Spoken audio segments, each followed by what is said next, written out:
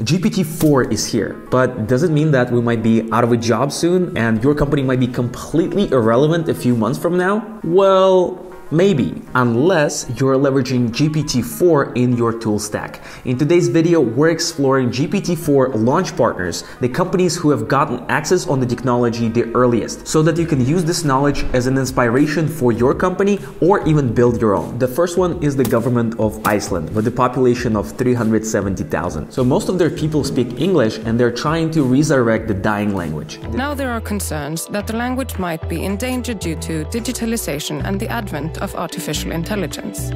Iceland has partnered with OpenAI to help preserve its language and turn a defensive situation into an opportunity to leapfrog and innovate.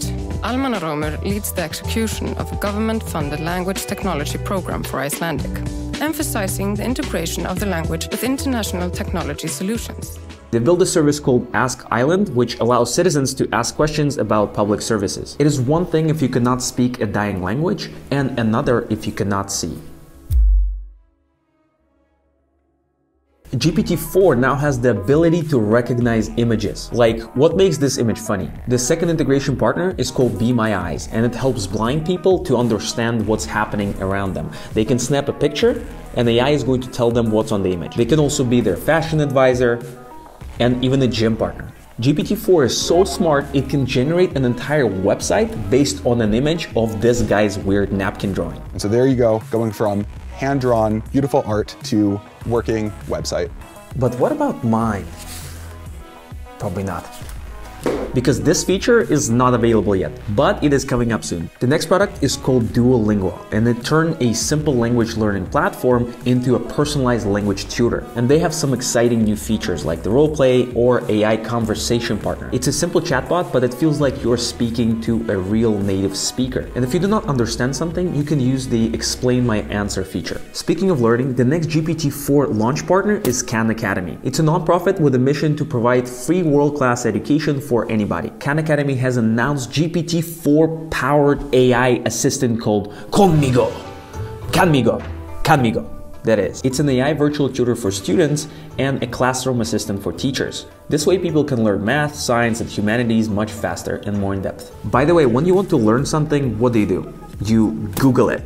Well, not anymore. So Microsoft has invested $10 billion into OpenAI, so you might as well Bing it. So what does Bing do exactly? Well, it gives you search results and cites the resources. So it's pretty much like ChatGPT, but white labeled for $10 billion.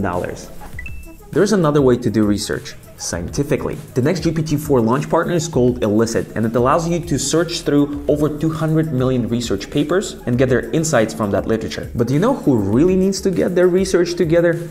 Banks, so that they do not collapse. Yes, Morgan Stanley is a GPT-4 partner, and they use the technology to help their analysts to focus on higher value tasks, like fetching coffee for their partners. Put that coffee down.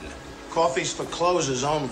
Next up is the customer support company called Intercom. They've just released a new product called Fin that is built on top of OpenAI's GPT-4. Fin is designed to reduce hallucinations, disambiguate vague questions, and hand over trickier questions to support agents. By the way, when you hear hallucinations, this refers to when AI comes up with something that sounds right but is actually factually incorrect or is not based on real input or data. If you've used ChatGPT before, you probably know how good it is generating random facts that are not facts at all.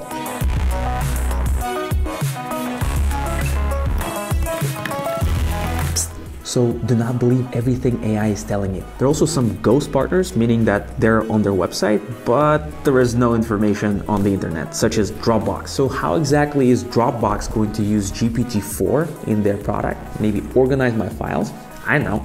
But that would be so cool, right? Also, OpenAI goes an extra mile to brag at how well they can do at those standardized school tests. So the big question every student is asking is, when is AI cheating assistant coming out? The final AI tool I want to show you is called Bardeen.ai. It's not a GPT-4 launch partner yet, but it can do some incredible things. You can create automations with natural language. For example, imagine you want to extract information from this product hunt page and get it added to Google Sheets. All you need to do is type it in the magic magic box, and just like this, your automation was created. And soon Bardeen will support GPT-4 model to help you automate your manual work. And by the way, it's already out and you can download it by following the link in the description of this video. There are hundreds of pre-built AI automations for you to try out. Make sure to subscribe to this channel, and I'm going to see you in the next video.